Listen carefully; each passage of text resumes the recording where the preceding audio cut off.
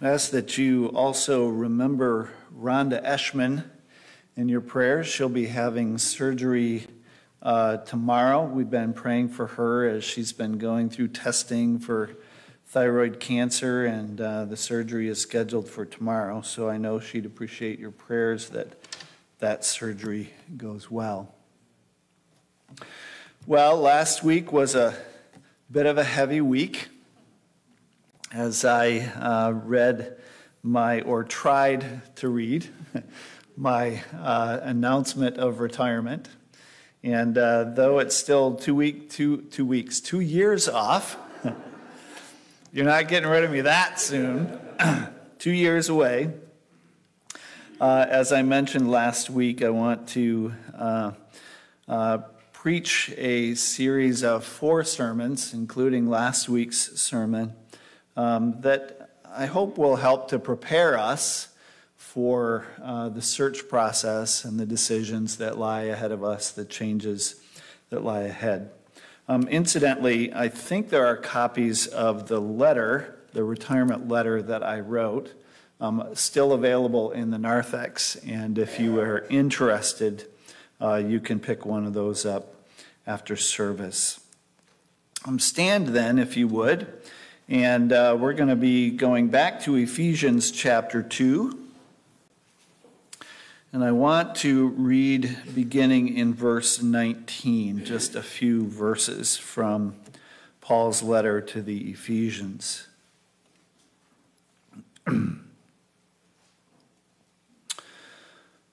Paul says to Gentiles, he's speaking to Gentiles here, he says, "So then you are no longer strangers and aliens, but you are fellow citizens with the saints and members of the household of God." And Paul has been saying earlier in the chapter that in Christ the barriers between Jews and Gentiles have been broken down. And in Christ, Jews and Gentiles alike have been invited in to God's family. And so he calls them fellow citizens. You belong to God's people, God's holy nation, and you are members of God's household.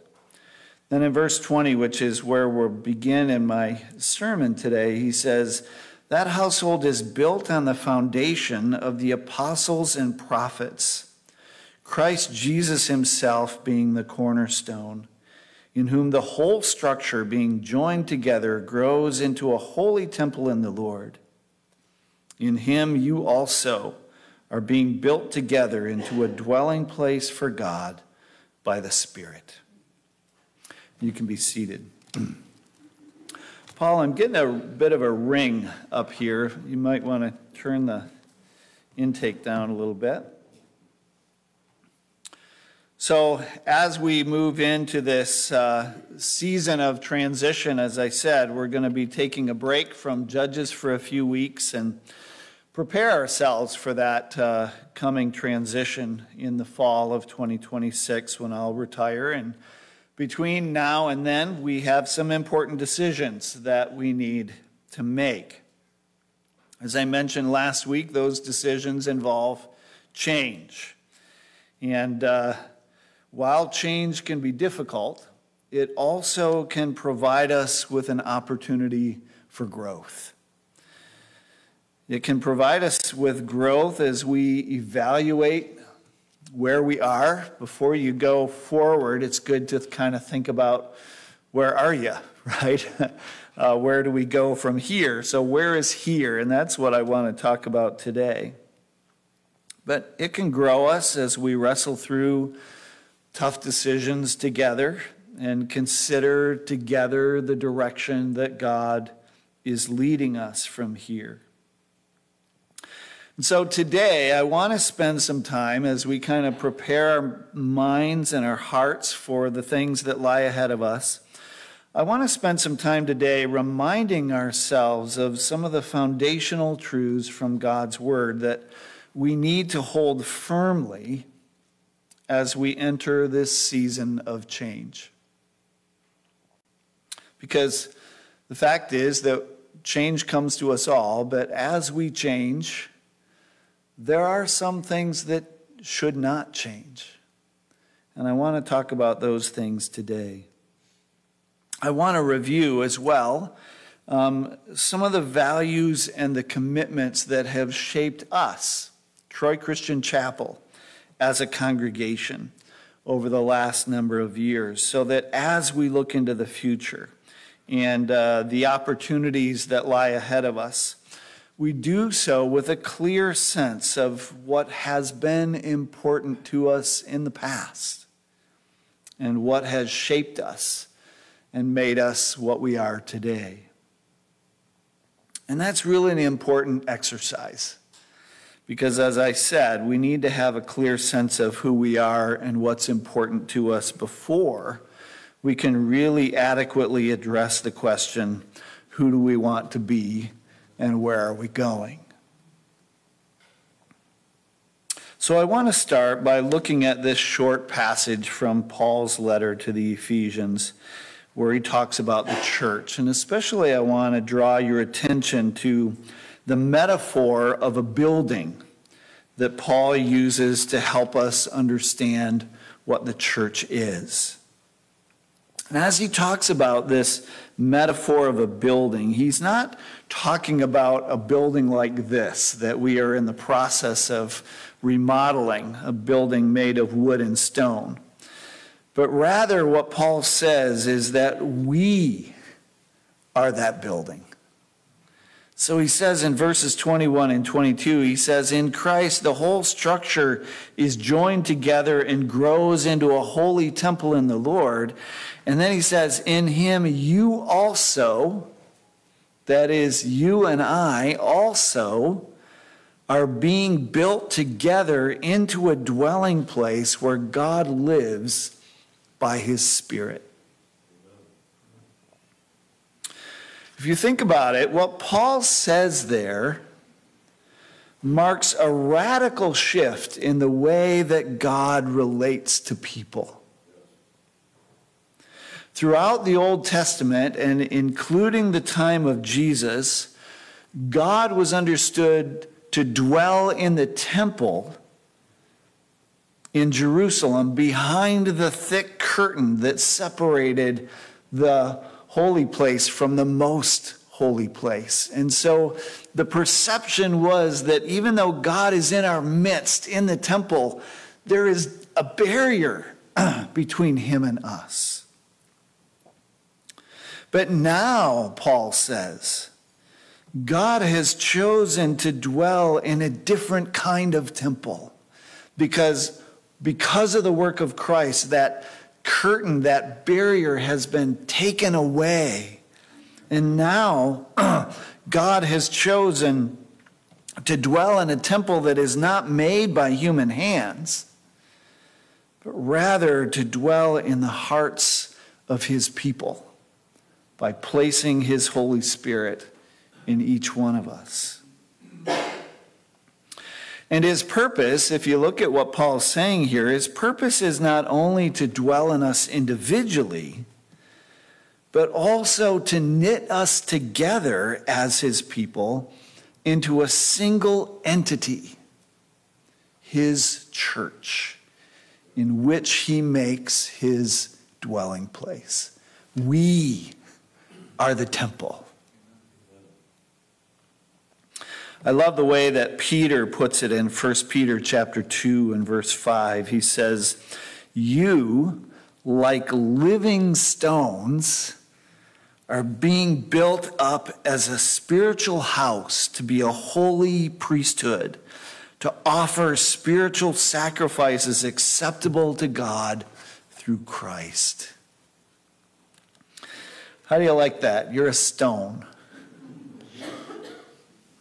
You are living stones. And that is fundamentally what we are as a congregation. The church is not this building. The church is not a group of people who have certain things in common. The church is not an organization or a club. It is an organism. A living temple built out of living stones. And we here at Troy Christian Chapel are a local expression of that living temple. But that living temple is comprised of believers from around the world, and it stretches across cultures and ethnic groups. It transcends denominational differences and political differences and racial differences. And we have a tendency sometimes to get myopic in the way we think about these things and to think we are the church. And that's why we pray for a different congregation every week, to remind us that the church is bigger than us. And that is a wonderfully good thing, is it not? Not only does it stretch around the world, but it also stretches across time, reaching back into history to encompass the saints of centuries past and reaching forward in time to embrace those that have not yet been born. And along with them, we here at TCC are being built together as living stones into a living temple in which God himself dwells. That's a mind-blowing thought, isn't it? I'll talk more about the implications of that for us next week. But the point I want to make from that today is this. This is God's church. It's not our church. This is God's church.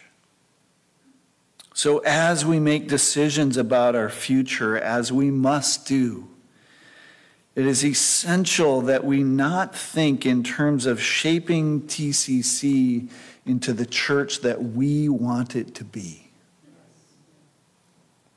Rather, it is essential that we commit ourselves as a congregation to be what God would have us be.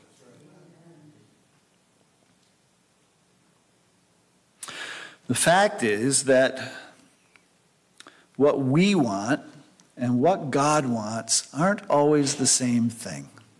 Have you noticed that?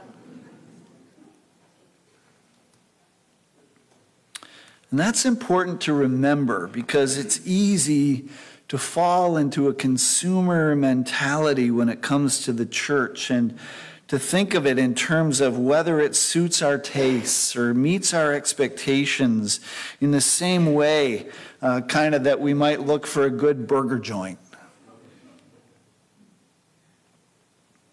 And by the same token, as the church, it's tempting to drift into the mindset of trying to attract people and make sure that we do things so that people like what we're doing and that we fit in and they are attracted to us. But in the end, they ought to be attracted to us, but it ought to be not because we're bending over backward to fit their expectations, but because they see God here. They see Christ in us.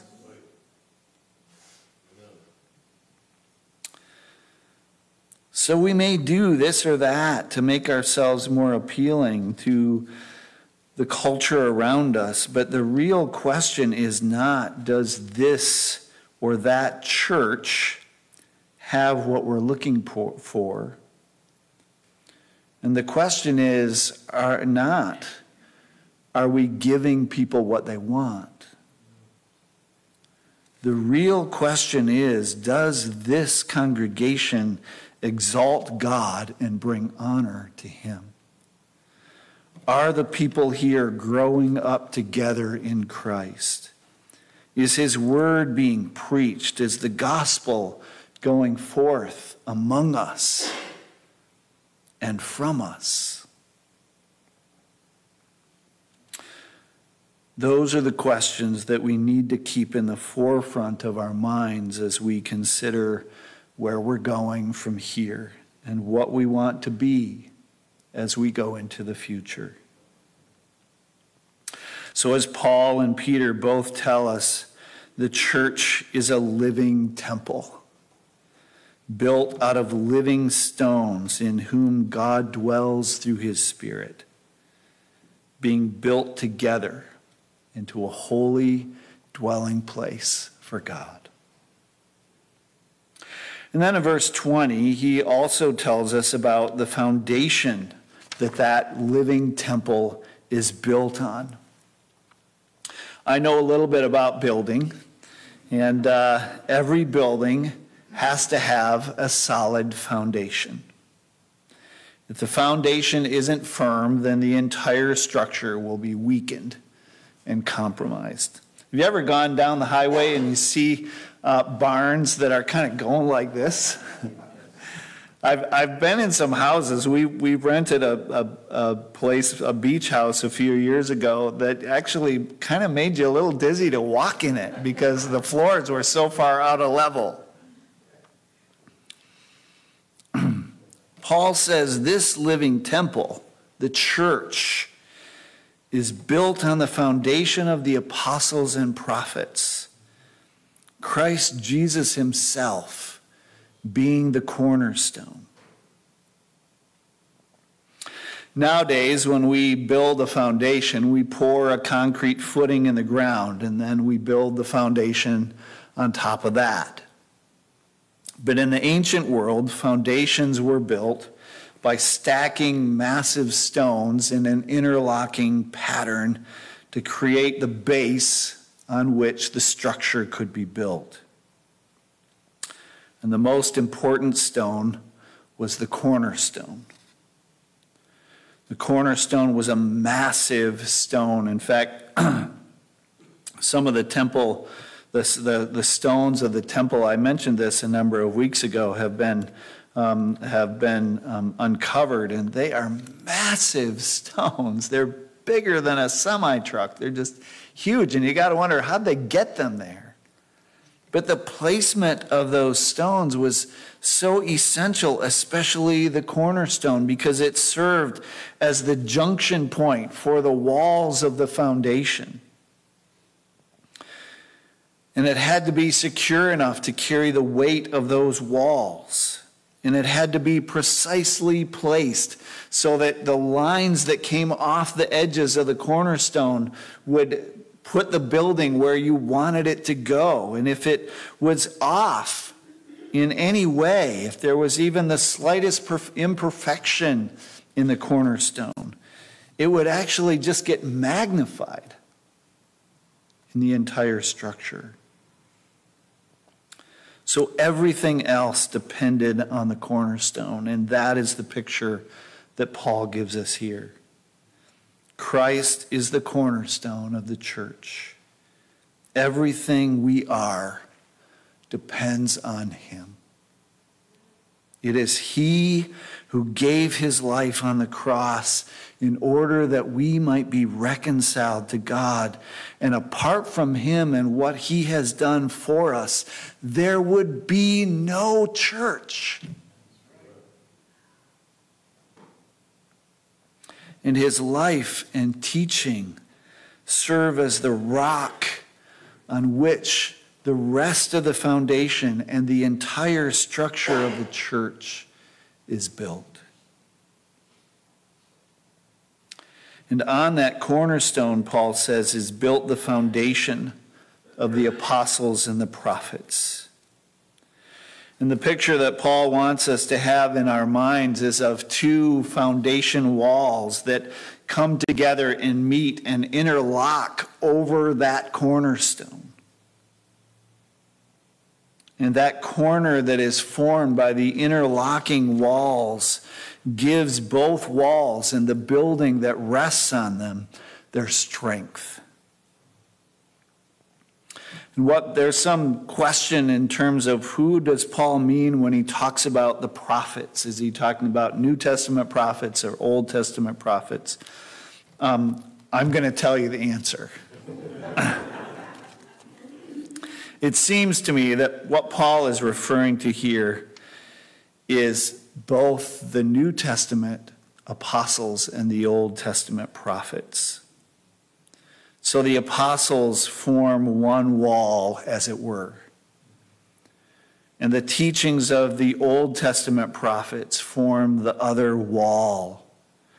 And both of these come together in Christ.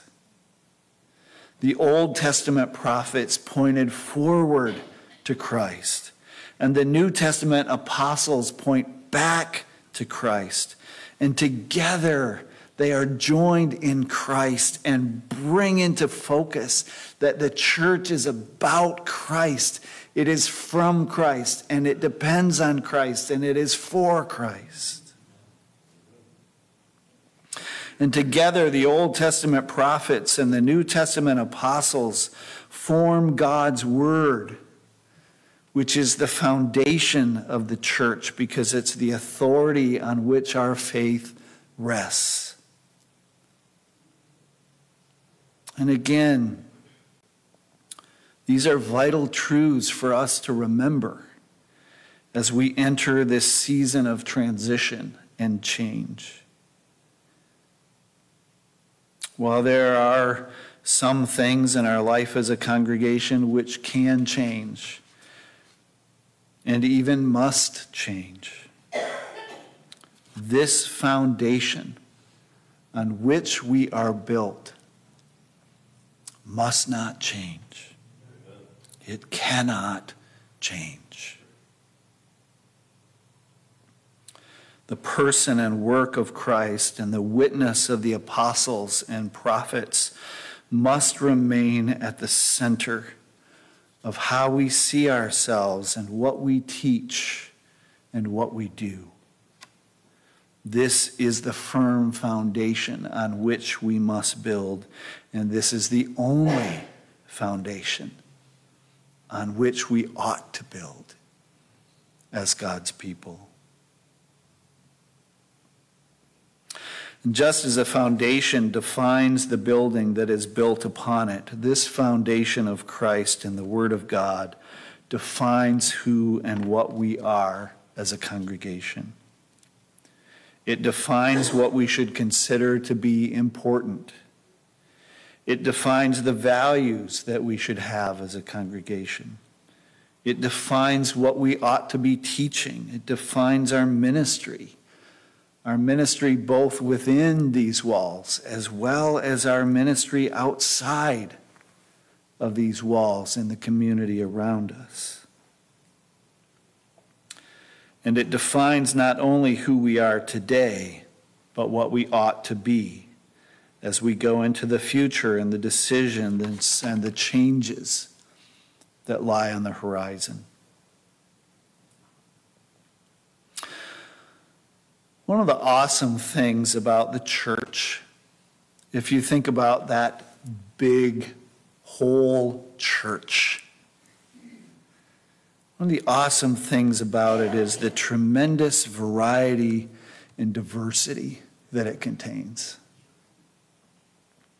The book of Revelation celebrates that in Revelation chapter 7, where John has this vision of a multitude beyond counting gathered around the throne of God from every nation and tongue and language. That diversity is a good thing. God intends it to be diverse. And so while each local congregation builds on the same foundation, each congregation is also a unique expression of that living temple that is built upon it. Each church has its own unique personality. Have you noticed that as you go from church to church? And that uniqueness is a good thing if it is built on the foundation, on the right foundation. Each church has its own unique personality based on the values that they hold and based on the living stones out of which that congregation is built. And TCC is no exception. As a congregation, we have sought to build our life together on that one foundation. and the commitments that we've made and the values that we uphold as important have shaped who we are today as a unique expression of God's church here in this place in Troy. And as we go forward, it's important that we remind ourselves of those things and remember why those things are important. Toward that end, I encourage you to, as we kind of, in preparation for the decisions that lie ahead of us, I encourage you to get a copy of our bylaws. They are interesting reading. But refresh your memory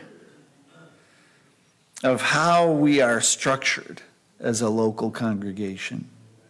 Decisions that we collectively as a body have made in the past that will help us and guide us as we go into the future.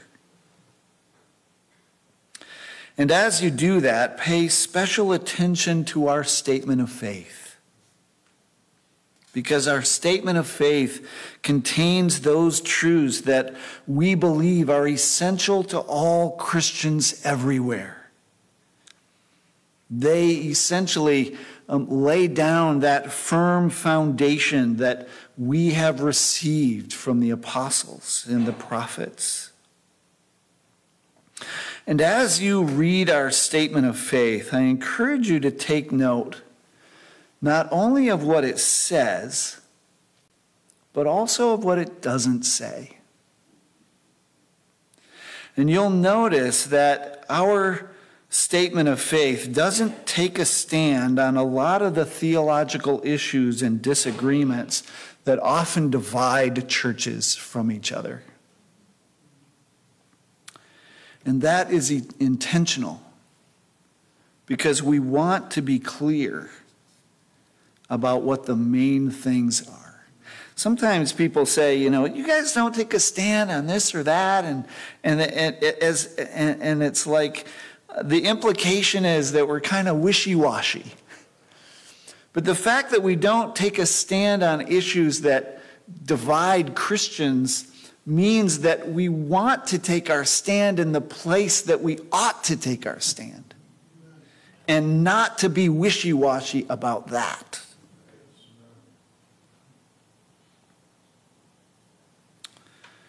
We want to be clear about what the main things are and give room for people who have different points of view regarding the secondary issues that too often divide us. And there are two reasons. First of all, we don't want to place doctrine above Christ, but always keep him front and center. Doesn't mean that doctrine isn't important or that it's not important to be precise in our understanding of the Word of God. But in all of that Christ always has to be front and center. And we also want to take seriously what Scripture teaches, that it's Christ that makes us one. It's not our music, and that we all agree we love our music. That's one of the reasons why our music changes from week to week, because we recognize that as one, we want to serve everybody that has different tastes in that way. It's not our theology on all the finer points about what you believe about the tribulation or all kinds of other issues that make us one. Christ makes us one. And though Christians may have all kinds of different ideas about a lot of different things, in the end, what we hold as most important, what we hold in common, is Christ. And that is greater than all of our differences. I also want to draw your attention as we close to the bulletin insert that I've given you, this purple sheet in your bulletin.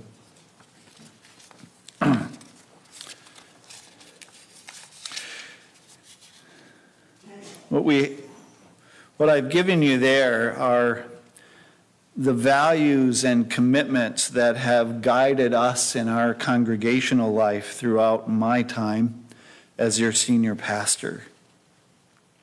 If you were there back in October of 2014 for the town hall meeting that we had as part of my candidacy to become your pastor, I gave you this document, or presented it to you, and actually I gave it to you, I think, in printed form as well. But what's contained here are not my values. Rather, they reflect many of the commitments that have shaped TCC through the decades into the congregation that it is today. And one of the reasons that I came here 40 years ago is that I recognized that TCC was shaped by those values, and I resonated with them. And so when I became your senior pastor, it became my commitment to continue to affirm and to support those values that have shaped us in the past. And I believe these values that are listed here also reflect a biblical view of what the church should be as we strive to conform ourselves as a congregation to God's will for us as a living temple in which he dwells. So I want to just briefly go through them. First, the first page there lists our foundational values, which are to know Christ, to grow in the stature of Christ, and to magnify Christ. Christ needs to be at the center. And so in order for that, to know Christ, that involves knowing God's word. We can't know Christ without knowing God's word, because if we don't root our knowledge of Christ in his word, then we're just using our own imagination. But it involves more than just head knowledge of what the Bible says. It also involves a personal relationship with Christ and our individual commitment to follow him in a life of discipleship. We want to grow in the stature of Christ, so that as we are growing and becoming obedient and conforming our lives to what his word says, we are becoming like him. That's the point of obedience. God calls us to obedience not because he likes to control us, but because he wants us to live in the freedom of a life that is conformed to his likeness. He made us to be in his image. And it is as we grow in obedience to him that we grow in his image. But that also involves our corporate growth as a body, as Paul talks about later in his letter to the Ephesians, that as we speak the truth in love to each other, we will in all things grow up together in Christ, who is our head. And so we're committed to growing as individuals, but we're also committed to each other as a body, to growing together and recognizing that by our life together, we are helping each other to grow. And we're committed to magnifying Christ, delighting in his goodness, glorifying him in our individual lives. That means making it visible so that he can be seen in us, reflecting him in our relationships with each other, in our life as a congregation, and then declaring the gospel of Christ out in the world. Then if you turn that page over, it starts by saying TCC is a scripturally rooted, Christ-centered congregation that is committed to first sound, biblically driven teaching and preaching. That is so essential. I have that commitment to you that it's God's word that we be feeding on from week to week. And there may be times where you say, well, how is this relevant to me? But as we take it in, we discover more and more just how relevant it is. We're committed to personal and corporate prayer because God calls us into a relationship with Him, both as individuals and as a congregation. We're committed to personal discipleship, as I mentioned a few moments ago, as foundational to our spiritual life. We're committed to a strong sense of our shared life as a community of believers, and I'll talk more about that this week. If you were in our John class for Sunday school this morning, we talked about that. That is at the heart of what Jesus asked the Father on our behalf, that we would be one. And so this shared life that we have as a community of believers is not something that is tangential to our faith, but it's essential that we commit ourselves to it. We're committed to interdenominational openness, and I think it is such a blessing that I get to gather with people every week who come from all kinds of different backgrounds. I come from a Baptist background, and we have Methodists here and Catholics, former Catholics here, and we have former Presbyterians and Wesleyans and Nazarene and all kinds of different groups that are represented by us here. And many of us still value the traditions that we came from, and we ought to. And yet we are gathered here together as one congregation for that same reason, because we recognize that Christ is bigger than our traditions. We're committed to upholding the invaluable contribution of historic Christianity to our present life. As Americans, we struggle with that. I was thinking about that as I was writing this sermon, and just thinking about our tendency as Americans, because we don't have deep roots, to just, when we want change, we just wipe the slate clean and we start over again, and we forget about what was before, right? I think about Tiger Stadium. And that was a little over 100 years that it lasted. And then the Silverdome was, I don't know, maybe 55 years or something. How long did the Palace of Auburn Hills last before we said, we don't need it anymore? 20 years. So it's important for us to sink our roots into the past, into the insights and the spiritual wisdom that those who have come before us from a whole range of Christian traditions can offer us and provide us to help us in our own journey. Paul, the writer to the Hebrews, talks about that in Hebrews chapter 12, right? When he talks about this great cloud of witnesses that testify to us of the faithfulness of God. And that is what we have. That is the resource that's available to us from historic Christianity. We're committed to unity amidst diversity in our congregational life. We are not the church of everybody being the same. We want to understand what true diversity in Christ looks like. Diversity that has as its boundaries biblical authority, and yet at the same time does not demand uniformity to fit in. We're committed to equipping and supporting lay people for ministry. I talked about that last week. You are the ministers. My role and Pastor Brian's role is to equip you for that ministry.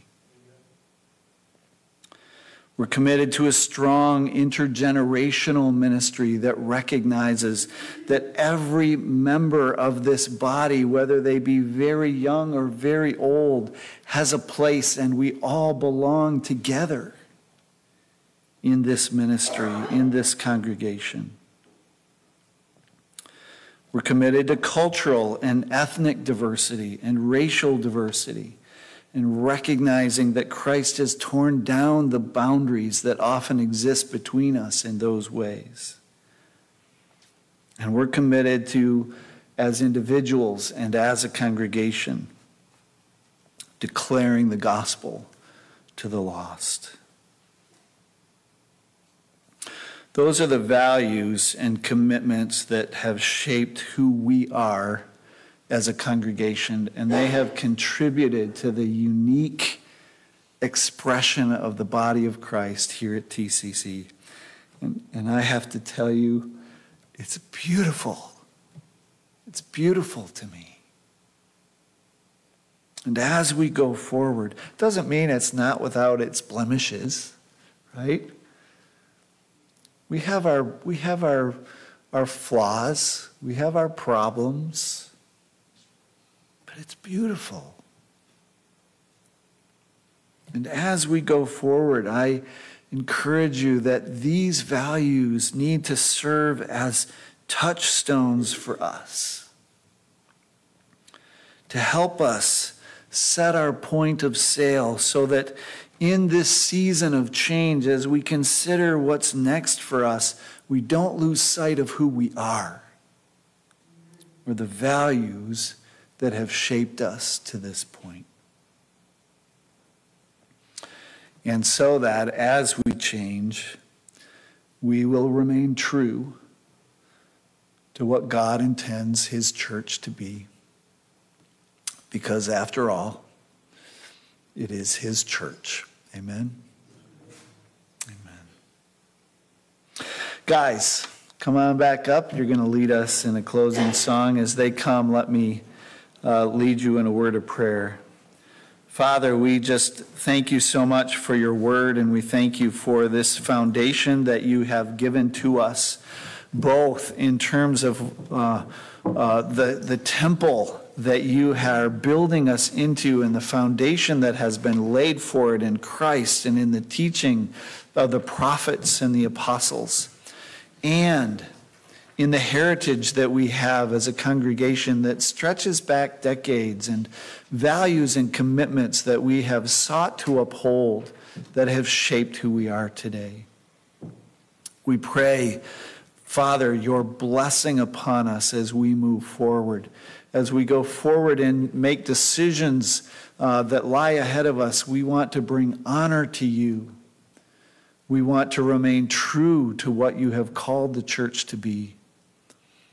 And we want to continue to grow in the values and commitments that we have, that you would be glorified in this place. Thank you that we can trust you to do that as we seek you.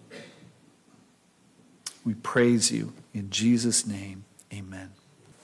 Amen.